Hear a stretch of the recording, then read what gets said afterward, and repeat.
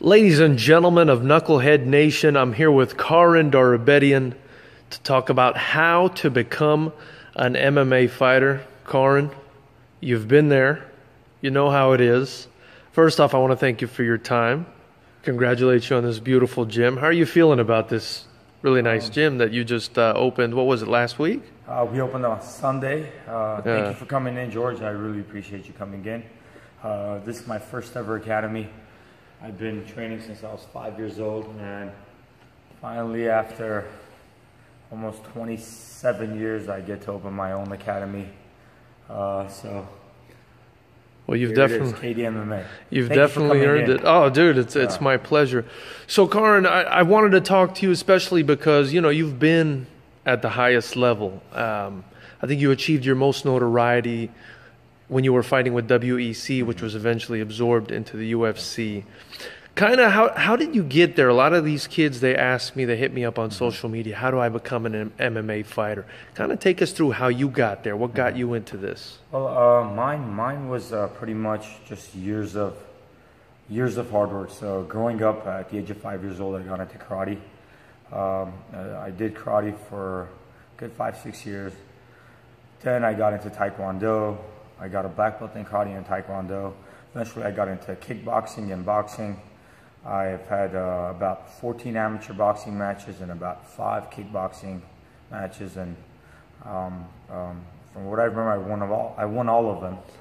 You never lost a boxing match? No, I was 14-0 in boxing. Wow. I think I lost one decision in kickboxing. I was 5-0, but it was amateur, obviously. So. But you chose MMA. Why not stick with boxing if you're undefeated in boxing? The thing was, so doing boxing and kickboxing, then I got into judo. I fell in love with judo. I did judo from the age of 14 years old at Sensei Gokuro Chivichen's Academy, Team Ayastan. I trained over there since I was 14. Yeah. Got my black belt in judo, got my black belt in jiu-jitsu. And everything, it slowly came together. I knew karate, I knew kickboxing, I knew how to strike, I knew how to grapple, I knew how to wrestle. So they all came together, and MMA was becoming really big. Yeah. Started getting into MMA. And my dad had a little thing about getting hit on your head as far as boxing went. He felt like if you box too long, you're not going to go too well. So he was more into MMA. So it was okay for me to go into MMA rather than boxing. So I got into MMA. I did really well, especially in the beginning. I beat some very notable names. Got into WC. I beat the former champ Razor Rob McCullough. It's daily hard work. I mean, if you want to be at the top, you have to work hard. You have to sacrifice. You have to watch what you eat. You have to stay away from parties. Stay away from get-togethers. It's not an easy life, but it's worth it at the end when you get that win, when you get your hands raised. How old are you now, Karen? Are you still fighting, or? My last fight I won. Yeah. So I'm not retired. Yeah. But I haven't been fighting for about a year now. I'm more focused on my students. I'm 31 years old. Still young. Young. I'm still young. I feel like I still have a lot of fight in me. Yeah. I probably will get back in and fight. I just want to get some big fights. If I get back in, I want to get into some big name fights. So. Absolutely. And you were born in Armenia? I was born in Armenia. I was born in Armenia. We immigrated to America when I was 6 years old, about 7 to be exact. I did karate over there as a little baby. I started training when I was 4 years old, so I did karate back then in Armenia. I moved over here. I started doing karate over here again. So yeah, it was growing up in Armenia. It's like kids all knew how to fight. It was like a survival thing, and the parents, everybody puts their kids into martial arts so they can defend themselves. So it's pretty much that fighting spirit. It comes from birth in a way. Yeah, I mean, there are a lot of good Armenian fighters coming up right now, and it seems they continue to come up. And you've seemed to add to that culture, right? I mean, we've only been working together for about a year. You've already put your guys on my cards. I'm very happy to have them. They're very talented. What can you tell me about the sport here, specifically in the Glendale area? The sport in Glendale, I mean, it's especially my guys, they're all up-and-coming guys. Yeah. Some of my guys, I feel like, are world class already. You know, they have so much talent. I think within the next 3, 4, 5 years, everybody in town and all over the world will know about them. That's how good they are. I mean, I'm here trying to work with all these guys, teaching them as much as I know. I'm learning at the same time, you know. So coaching is a whole different thing from fighting and coaching. Two different things. You can be a great fighter, but and then you can't be a good coach. Right, so, right. So they're two different things. But it's fun. I enjoy it. I enjoy the rush. I enjoy being in the corner of my guys and worrying about what's going to happen. Have that anxiety. So it's all fun for me. I love it. I wouldn't want to do anything else but this. Yeah. Well, I mean, I'll say that, you know, you've definitely impressed me with the guys you've put on my card. So whatever you're doing, continue to do it. But sort of back to becoming an MMA fighter. What are the qualities you look for in these guys? You know, what makes you say, okay, this kid's worth training. Okay, I'm not going to waste my time on this kid. What are some of the things you look for? I mean, the main thing I look in for a kid is that determination. You know, when things get tough, they don't break. That mental toughness. I think I don't think that comes with work too, but you have to have that. You know, you have to have that toughness to go through the crazy training sessions, the hard times in the fight when you're in that third round and you're tired, you have to push through. So for me, mental toughness, obviously respect. If you could be mentally tough, you could be the craziest fighter, but if you have no respect, you have no morals, I can't work with you. Those are main things I look into a fighter. They have to have respect. They have to have good morals. At the same time, have to have that heart, you know, that determination to keep going, you know, when things get rough. For sure, for sure. It's been a while working with you now. You've got some prospects. Who are some you want to tell me about in specific? Some of my guys, Arthur Aratunian, he's a 125er. Great fighter. Great fighter, yeah. That kid's improving by, I mean, leaps and bounds every time I see him. Every day he's improving. He's been striking his almost entire life, but just within the last 2 years, he started wrestling and doing jiu-jitsu. And wow, he's gone worlds. I mean, the guy is amazing. Look for him in the future. He's going to be turning heads every time he fights. So my other students, Samville, Joe, all those kids are coming up. My other jiu-jitsu students, Chino, Steve Bird, all those guys, they're all phenomenal. I mean, they're phenomenal fighters, good grapplers. So look for them in the future. They're all coming up. Awesome. We're a new gym, but with a lot of knowledge, a lot of years.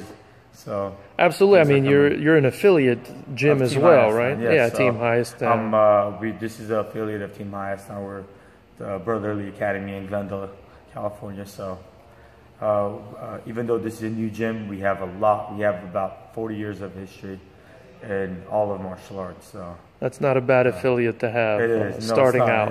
Yeah, he's my backbone. So. I also wanted to tell you, or ask you rather, when you were coming up in the game, and I mean, you're only 31, but you've been fighting for a very long time, there were even less opportunities than there are now. Now it seems that there's slightly more. I mean, how do you see the game changing? Do you think it's expanding? How are you looking at it? Of course, it's expanding. I mean, it's expanding so much. I remember back then when I first fought, I think back then it wasn't even sanctioned, so I was the second fight of the night. After my fight, the whole place got shut down. The cops came in. They shut the whole show down. So it's and this was here in LA? This was here in LA. Just somewhere in Inglewood, I believe. So there's no sanctioning body back then. It was pretty much a ruthless sport. Nobody really liked it. I mean, with the UFC coming in, CSAC, Nevada State, they really brought in rules and regulations which made the sport to where it is now. And I think we're just at the tip. I think we're just, we're just getting started. I think MMA is going to keep growing. I mean, if you look at MMA shows compared to boxing is the highlight of the show is the main event. But as far as MMA goes, the whole card can be a main event. That's true. The sport's only growing. I feel like fighters will get paid more. There'll be more opportunities for them. It's going to keep on growing and growing. For sure. So I appreciate your time very much. I wanted to also ask you, you've done some grappling, you've done some striking, you've basically done it all. What do you think is like the most important aspect of the game? I feel like if you want to be a complete MMA fighter, you have to focus on everything. You have to have a solid foundation in one base at least, and add on to the rest. I think a good solid base will be a grappling wrestling base, where you know how to wrestle and grapple, and then add on the rest, but because if you could be a world-class striker, but if you come into MMA fighting and you have no idea what the ground is and how to defend a takedown, you're in for a ride. It's like a fish out of water. So you can't come in one without the other, but you really want to focus on one solid base, whether it's wrestling or striking. You want to focus on one of them. Make sure that's your strong point, and add on the rest too. So you have to do all nine yards. You can't come in there just striking thinking you're gonna make it happen. Sort of like what we saw with Conor and Khabib. I think he did a really good job. I was rooting for Conor. But just the wrestling level of that Khabib is on a different level, and he just wears people out, and Conor wasn't expecting that. But even Khabib, I think once he comes across a guy that knows how to defend those takedowns and knows how to strike a little bit, then he'll have a little bit hard time. So Conor had the striking, but with the wrestling, he got tired and couldn't really continue. So you have to be able to do all of it. You can't come in there thinking striking or karate is going to be enough for you. That's in the past time. Nowadays, there's kids coming up, 5-year-old kids that are already grappling, striking on a high. I mean, at that age, they know what they're doing. So you can imagine what the sport's going to be in about 10 years now. So definitely to the kids that want to become MMA fighter and the adults, join a gym that kind of does everything and knows what they're doing in every facet of the game. It's always good to be in a gym where they've had experience in the cage. They know what it takes to be in there. A lot of these places, just the jiu-jitsu base and they go into fight, it'll do good in the beginning, but once you come across guys that are high level, then you're going to run into problems. So, pick and choose. it's always good to get around. As a fighter, I urge every fighter that wants to become good, they need to get around. Have your home base. At the same time, make ways. Go to different gyms where there's world-class guys, different bodies. See what they do, how they react to stuff. Feel the pressure, because every time when you're at your own gym, you get too comfortable. You feel like you're at home.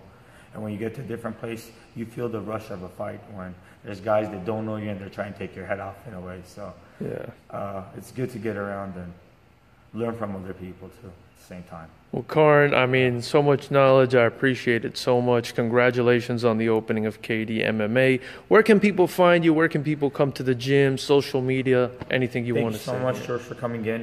They could always find me at kdmma.com. I'm on Instagram. You can find me on my name, Karen Darabedyan, or KDMMA.